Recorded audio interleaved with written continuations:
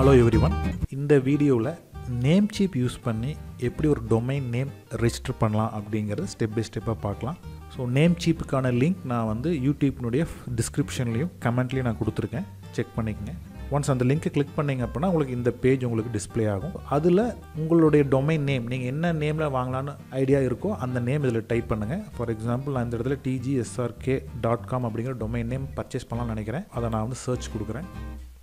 உங்களுக்கு டொமைன் அவைலபிளாக இருந்ததுன்னா உங்களுக்கு டிஸ்பிளே காட்டும். ஸோ அதனுடைய என்ன ப்ரைஸ் அப்படிங்கிறது உங்களுக்கு காட்டும். இன்கேஸ் அவைலபிலிட்டி இல்லை அப்படின்னா அதர் ஆப்ஷன்ஸ் உங்களுக்கு காட்டும். ஸோ எனக்கு இந்த எக்ஸாம்பிளை பொறுத்த வரைக்கும் எனக்கு இந்த டொமைன் நேம் அவைலபிளாக இருக்குது, .com இருக்குது, .net, .in. ஸோ அந்த மாதிரி எல்லா ஆப்ஷன்ஸ் அவைலபிளாக இருக்குது. ஒரு சில டைம் வந்து பார்த்திங்க அப்படின்னா இந்த XYZக்கு .meக்குலாம் வந்து பார்த்திங்க அப்படின்னா ஃபஸ்ட் இயர் நல்லாவே ஆஃபர் கொடுத்துருப்பாங்க. இன்கேஸ் நீங்கள் ஒரு டெம்பரரி டொமைன் வேணும், ஒரு ப்ராக்டிஸ்க்காக பண்ணுறீங்க அப்படின்னா இந்த ஆப்ஷன்ஸ்லாம் நீங்கள் வந்து ட்ரை பண்ணி பார்க்கலாம். .xyz. So first year 168 rupees தான் உங்களுக்கு.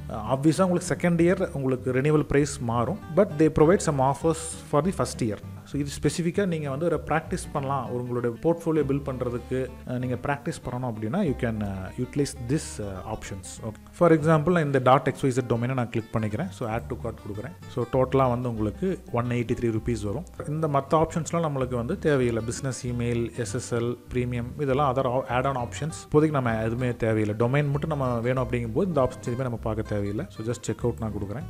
Then you can register up to 10 years. நீங்கள் 10 years வரைக்கும் நீங்கள் அட் டைம்லேயே நம்ம ரெஜிஸ்டர் பண்ணால் நம்ம பண்ணிக்கலாம். ஓகேங்களா? ஃபார் எக்ஸாம்பிள் 10 years கிளிக் பண்ணும்போது கேம் அரௌண்ட் ₹10,300 அப்படிங்கிறது வருது.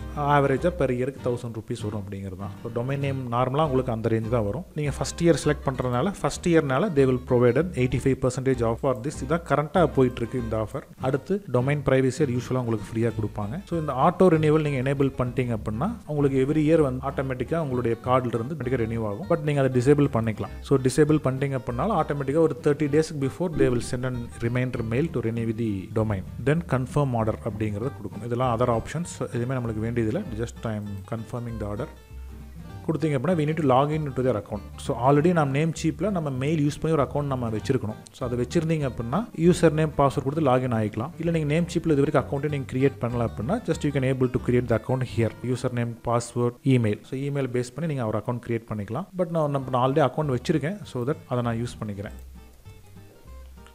ஸோ கொடுத்துட்டு சைன் இன் அண்ட் கன்டினியூன்னு சொல்லி கொடுத்தேன் அப்படின்னா it will ask for a verification code. நம்மளோட இமெயிலுக்கு ஒரு வெரிஃபிகேஷன் கோடு வரும்.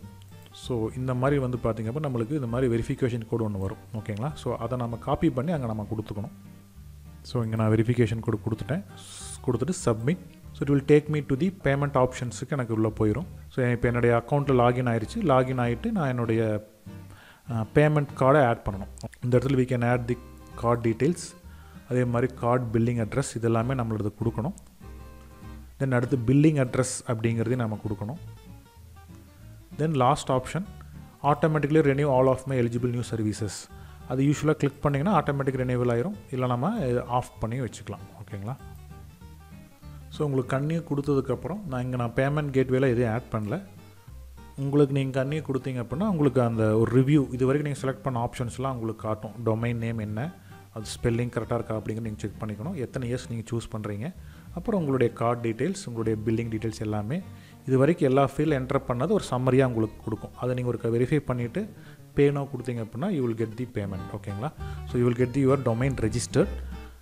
ஒன்ஸ் டொமைன் ரெஜிஸ்டர் ஆனதுக்கப்புறம் நீங்கள் இந்த உங்களுடைய ஹோம் டேஷ்போர்டில் போய் பார்த்தோம் அப்படின்னா உங்களுக்கு அந்த ரெஜிஸ்டரான டொமைன்லாம் நம்மளோட அக்கௌண்ட்டில் வந்துடும். ஓகேங்களா? ஸோ உங்கள் லாகின்ல அக்கௌண்ட் அப்படிங்கிறதுல போகிறீங்க அப்படின்னா அக்கௌண்ட்டில் டேஷ்போர்டு அப்படிங்கிறத கிளிக் பண்ணிங்க அப்படின்னா ஸோ உங்களுக்கு இப்போ கரண்ட்டாக என்னென்ன டொமைன் இருக்குது அப்படிங்கிற டீட்டெயில்ஸ் இங்கே வந்துடும். ஓகேங்களா? ஸோ இப்போ புது டொமைன் வாங்கியிருந்தீங்க அப்படின்னா அது இங்கே டிஸ்பிளே ஆகிருக்கும். அந்த புது டொமைனுக்கான ரெசிப்ட் உங்களுடைய இமெயில் ஐடிக்கு வந்திருக்கும். அட் த சேம் டைம் உங்களுக்கு இந்த மாதிரி வரும். ஃபார் எக்ஸாம்பிள் இதுதான் ஒரு ரெசிப்ட்னு வச்சுங்களேன். ஓகேங்களா? Namecheap ஆர்டர் சம்மரி அப்படிங்கிறது வந்துடும்.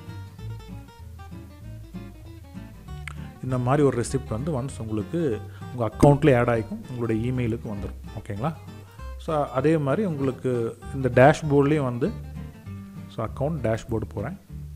டொமைன் நேம் அது வந்து உங்களுக்கு ஆட்டோ ரினியூவல் எனேபிள் ஆகிருக்கா இல்லையா, டொமைன் ப்ரைவசி ஆட் பண்ணியிருக்கோம்.